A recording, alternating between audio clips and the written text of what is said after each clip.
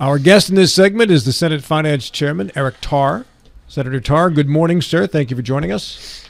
Good morning. Thanks for having me on. I was impressed by the work that was done recently in regards to the state income tax cut, and that there was a compromise, basically, as I understand it, that has been agreed to. The governor had wanted an additional 5%. We spoke with you about that, and that sounded like, in terms of the numbers and making it work, that was a non-starter. But it looks like the 2% number is what we're going to settle on in addition to the 4%. Are you happy with that 2% number, Senator Tarr? I am. And when we talked last time, too, it's made it clear that, I want to cut taxes as well, that the Republican Senate caucus wants to cut taxes, and it's apparent the legislature does, too. So we wanted to do it. We just want to do it responsibly. And so when the governor made the call and said we're going to do a 5% tax cut, it was without any kind of conversations with the legislature, without any kind of plan, knowing that we had a trigger that was kicking in already for an $88 million decrease in taxes, along with the phase out of the personal income tax on Social Security, which was another $38 million. And then you had also the sugar drink tax coming off, which is another $14 million. So we already had north of $100 million of taxes coming off. And that trigger that we have on the personal income tax is pretty aggressive. It pushes us down as far as we can go relative to the economic growth we have. And because of that trigger, the only other way you really have to reduce taxes is once that trigger kicks in, is you got to go and reduce spending, which I also like. I like reducing spending. So, but on a call, the governor sets the plan. It's not like we can't go introduce bills. So when you do a special session, and the governor comes out and says he's going to do a 5% cut, but doesn't give you a plan on how to do it, knowing that that's the situation you're in, then you got to really take a step back and say, okay, well, show us your plan. Well, it took a while for him to actually get that plan to us. But I'll tell you that once those conversations started going, the staff he was sending down there worked really well with us to go through, and the spending reductions that they brought back to me are the same places I would go look at. But, this was made it clear that this was his show. I wasn't going to do his homework for him. And so, but they came back, and they came with a plan that I think is responsible. Where will the spending cuts take place, Senator Tarr? So one of the things is a bond that's coming off. There's the state has loans that we go out that comes in on revenues that might come in on fees or dues or things like that. Offer special revenue, and they went in and identified a bond that's coming off here in a few years. When it came off, we were paying $19 million a year on that bond, and they could go in and accelerate the payoff on that, kind of like if you snowballed your own debt. And so that knocked out $19 million of the $44 to $46 million ish that would be required in order to do a 2%. Because we were coming down, and we hadn't really landed on the exact percentage of reduction yet until they would bring back what kind of spending they could reduce. So that was part of it. So that got us almost to 1% when they did that. So then they came back and started looking into areas of state government where efficiency should be found, that they're willing to come back and have their secretaries come back and give that to Governor Morsi when he comes in as a recommendation for where to start on some of those agencies and the efficiencies they're working on. And that's usually a spot that I'll go after as well. But from the finance chair seat, it's always really difficult to get that information in an open-handed manner from the agencies, because if you go in and you tell an agency, hey, we're going to reduce your budget by 10%, and I need you to help me find those spots.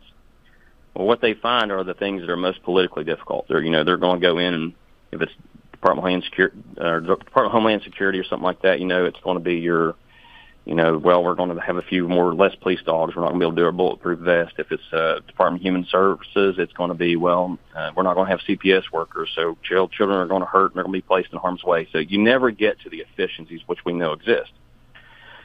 So what the governor's office came back with is that they are going to go to those secretaries to identify those things for us. So those protections, as this transition is happening, of protecting agency budgets from the executive side is kind of lifted a bit, and it allows us to get to some of the more the places we would like to go in and reduce spending, which is where you're administratively heavy. And those can be found. For instance, the Department of Human Services had a $220 million surplus this year. They had told us they were going to have a $140 million shortfall. So they were $360 million ahead of where they told us they were going to be. So there's efficiencies to be found, and so we got a lot of cooperation in getting to those efficiencies enough so that it gave me confidence that we could get to a 2% and know that we wouldn't be upside down in 2026.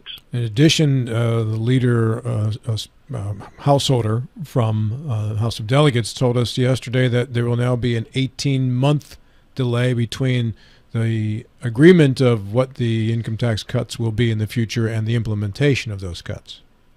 Yeah, I'd say one of the things we had is I'm going to call it an oversight between pretty much everybody that got a chance to look at the legislation on the first bill that we passed that would phase out the personal income tax over time.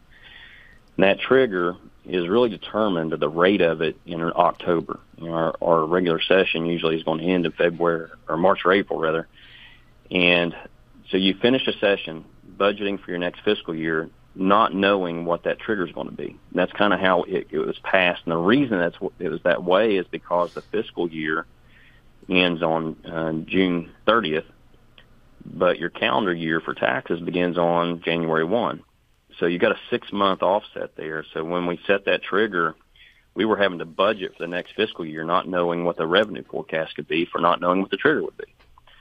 So what this allowed us to do, we pushed the trigger out so that really the 2nd January following the rate reduction is when it would kick in, so that when you go into budget for your next fiscal year, you know what that income tax rate is going to be so you can forecast your revenue.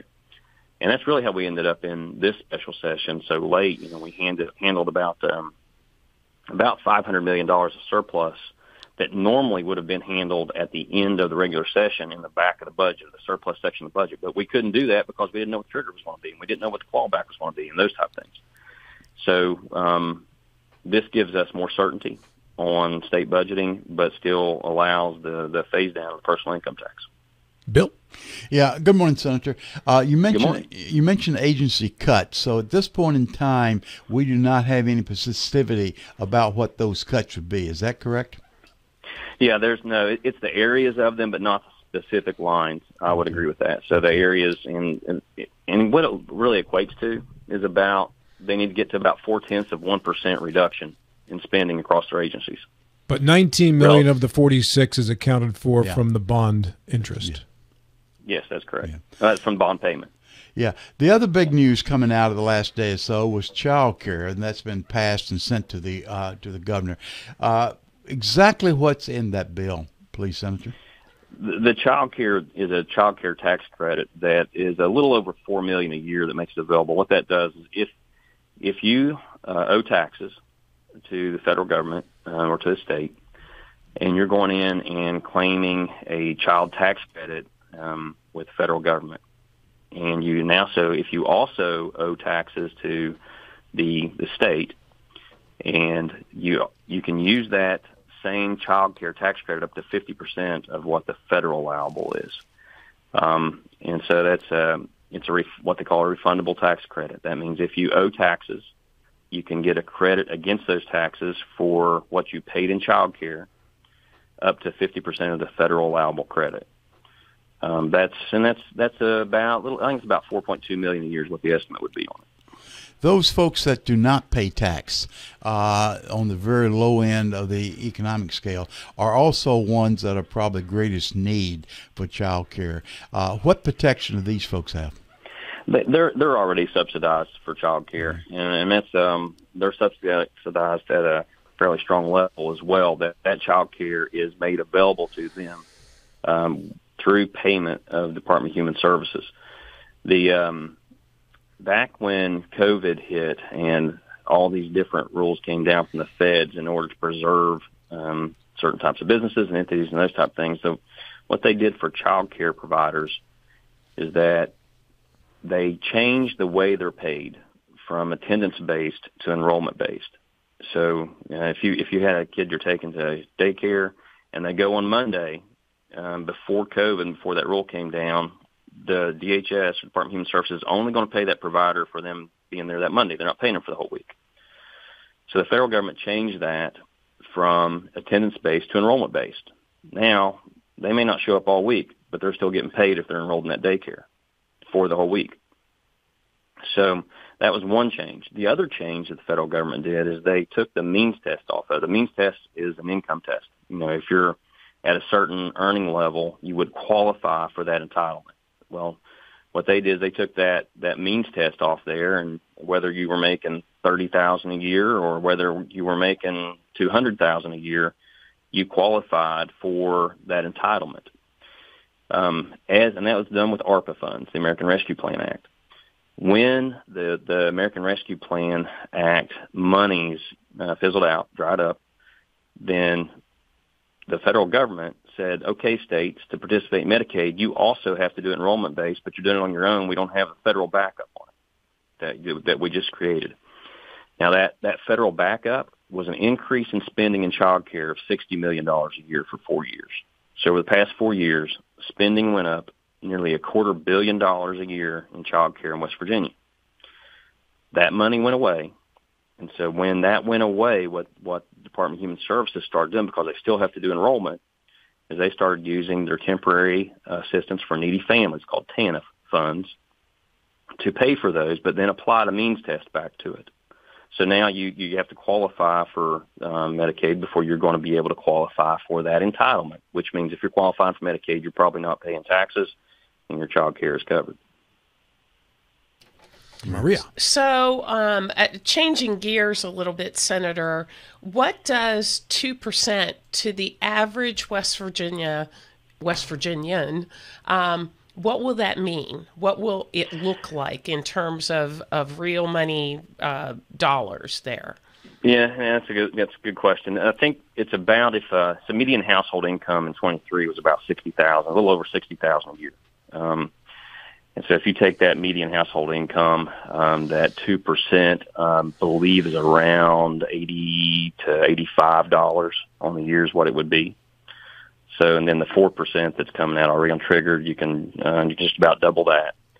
So you're up at around $170-ish, $173, $175 somewhere a year that comes off of your income tax on an annual basis, with that total of a 6% reduction. If you're not qualifying for Social Security, if you're a Social Security recipient, it's much more aggressive than that because it's phasing down entirely over the next couple of years. Gotcha. And at some point, I mean, obviously we started at 5, went down to 2. At some point, do you foresee this continuing, the continued decline of the personal income tax?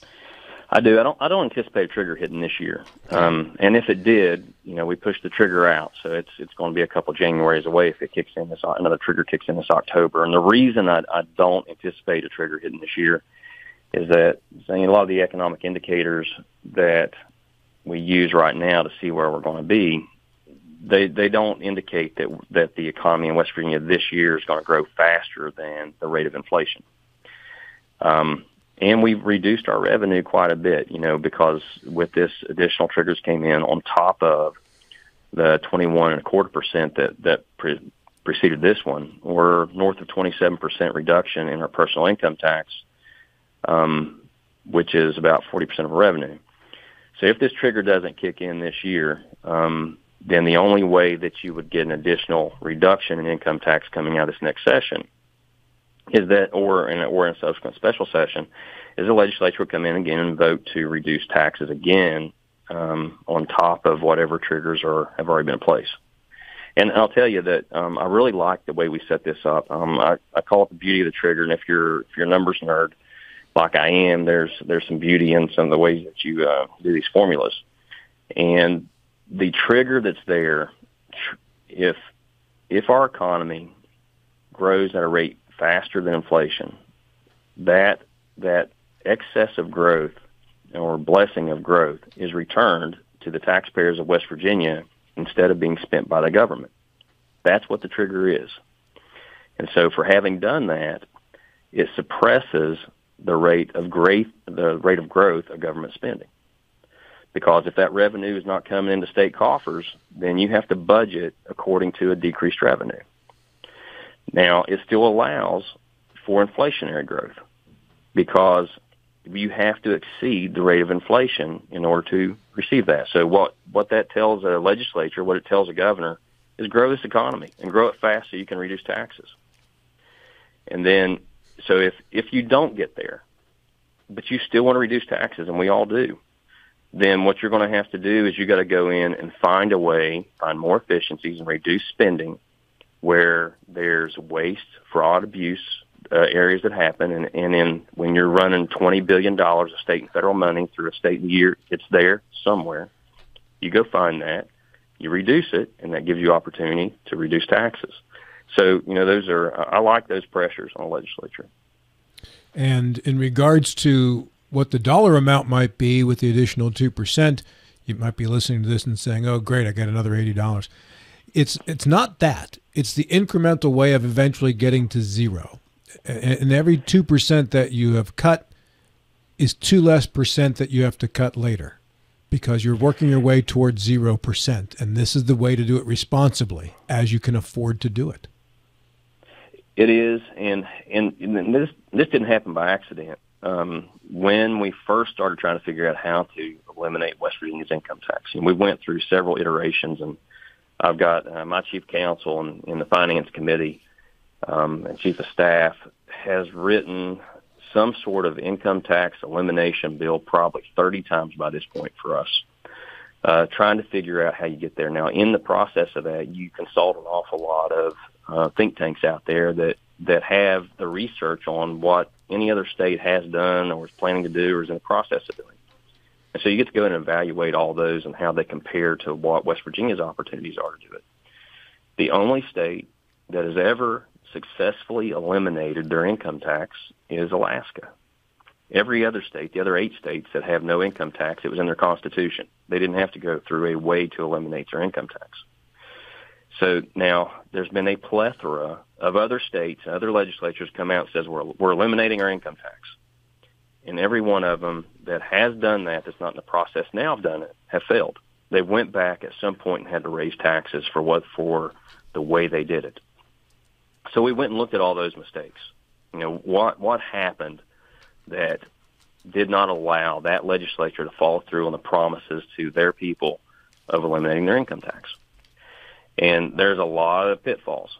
And so in order to try to avoid those pitfalls, what the legislature came to is we have to do this methodically over a period of years with triggers that are based on real numbers that we use for forecasting revenue. And we cannot base it on our severance tax because our severance tax is so volatile. So we take that piece out of it and we use those stable, predictable sources of revenue and know when we can reduce those to phase out our income tax. It's going to take a while, but this plan will do it. That's a wise course of action. You mentioned Alaska. They were able to reduce the income tax because of just that, the pipeline running from the North Shore down to providing oil and severance tax, if you will. And they're having some pressure now. And there's some talk about Alaska going to have to reinstitute some other tax base in the future they do not have right now. So, Senator Tarr. Yeah, and that's that volatility of a severance. Yeah. Is there a formula that you folks are aware of that equates to every extra dollar a West Virginian has in their pocket, how much of that gets returned to the state via a sales tax? Because if I've got $10 more to spend, I may go buy something that's subject to sales tax, and then you get a chunk of that back. Yeah, so if you are spending money in West Virginia with the dollar that you earn, there's a 6% sales tax on top of what you spend. And this is, it's for, I don't like paying taxes. I'm sure anybody else does. I think it's, it's a responsible contributing citizen pays taxes in order to support society, that to have a civilized society. So there's a responsibility and the obligation to do that. However, it's also a responsibility and obligation of government to not abuse that. And so that's where we try to. So the dollars you earned are taxed, and then you take the dollars that you earned that are already taxed, and you try and spend them, and they're taxed again. And there's taxes between all that. And so so it does circulate. But what happens is if you earn $1 and the state is going to go in and take 5.2% of that. Actually, now I think it's going to be 4.93% of that. And then you also have the federal government who's going to take their probably 20-something to 30-something% from it. So now you're down into 60-some cents you got left of your dollar. And then, well, depending on if you're in the 30-some% bracket. Yeah, man, you're paying Social Security tax, too. That 60-some cents left of your dollar. Now you're going to go buy something with it. And then we're going, for whatever you bought with that dollar, now we're going to take another 6% of sales tax that comes back into state government as well. So it does recirculate, but it's 6% of what you got left of your 60 cents. If that makes sense. Mm-hmm. So it really doesn't result in a large return that comes back into the state government. And our sales tax collections, which to me is a voluntary tax, and if Senator Tarr had his way and was king for a day, and which is never going to happen, and there's a lot of people are really glad of that. That if I had my way, it would all be a consumption-based tax economy. Mm-hmm. And the reason is that's a voluntary tax.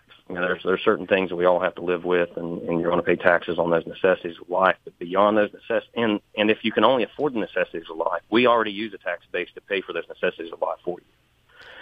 So as taxpayers, we pay our taxes and we take care of those people. But if you are buying things beyond the necessities of life, that's a voluntary. You're deciding to do that. That's your choice, and then you're taxed on that. So that's a voluntary tax. Well, in West Virginia, 20% of those taxes on a consumption tax are paid from people who do not live in West Virginia. We have probably north of 40 million people a year that travel through West Virginia when we have 1.8 million people here. They stop and they buy things. And that helps. They pay sales taxes. Hey, on that note, Senator, we are out of time. I appreciate yours. Well, thank you for having me on. Appreciate you guys. Thank you. Y'all have a great day. You too. Okay. Senator Eric Tarr, he's the Senate Finance Chairman.